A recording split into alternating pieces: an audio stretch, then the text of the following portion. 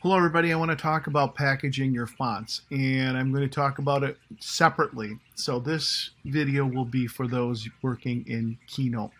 You see I put together a Keynote presentation here, and I've got some fonts that I want to include. So if I click to play on the presentation to show you what it looks like, we can see that the presentation has a build here. The fonts start to appear all at the same time. You click to go to the next slide, and we click, and then the fonts all appear. So the build order of this is pretty simple. I didn't do anything too complex for this particular presentation. You can see the build order inside each item.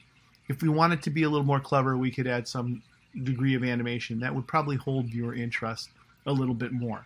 Now, that being said, I want to talk about the fonts. That's the main thrust of this. So I've got some fonts in this presentation, and I'm not sure if you've ever had this happen, or if you haven't yet, you definitely will. The fonts don't appear the same way when they're opened on somebody else's system. Well, that, folks, is because font files are licensed, and you want to make sure that you include those fonts with your presentation. So in this particular instance, I'm working inside of Keynote.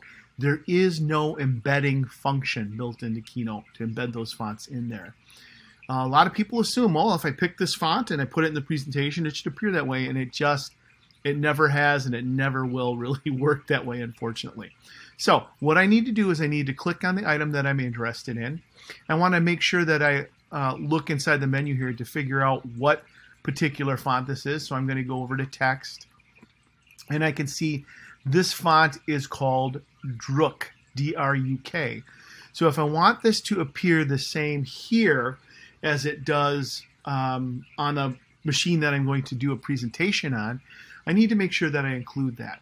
And I'm going to go about that process real quick to show you how to do that. So what we need to do is save this into a folder. Inside that folder, we are also going to locate that particular font. In this case, this one's called Proxima Nova. There's one here called Druk, and the one on the bottom is Proxima Nova as well. We need to locate all the fonts that we use and put a copy of those fonts into the folder that contains this presentation. So I'm going to have to locate those fonts, and that's going to be my next step. Okay, folks, so because I am on a Macintosh, and Macintosh is really the only platform that runs Keynote, I'm going to go ahead and use that as my example. You're going to look inside the library folder. You're going to click on the library folder, and you're going to scroll to where you see a fonts folder. And we're going to double click to open that fonts folder. And all the different fonts should be located inside here. Now, whatever font I need to locate, I'm going to click, and just to save time, I'm going to show with this font up here. I'm going to take this and I'm going to drag this into a folder that contains my PowerPoint presentation. And that is the way that we would package or include fonts.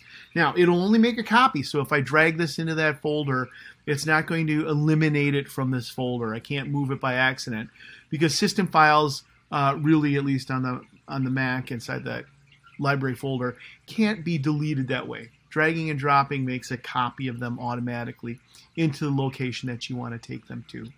So that's what we would do. We put the Keynote presentation into a folder. We would take a copy of the font that we located. Okay, I'm going to go back to the Mac hard drive here. Inside your Macintosh hard drive folder, you're going to look inside the library. You're going to look inside the fonts, and you're going to find the font that you want. You're going to take a copy of it, and you're going to drag it inside that folder.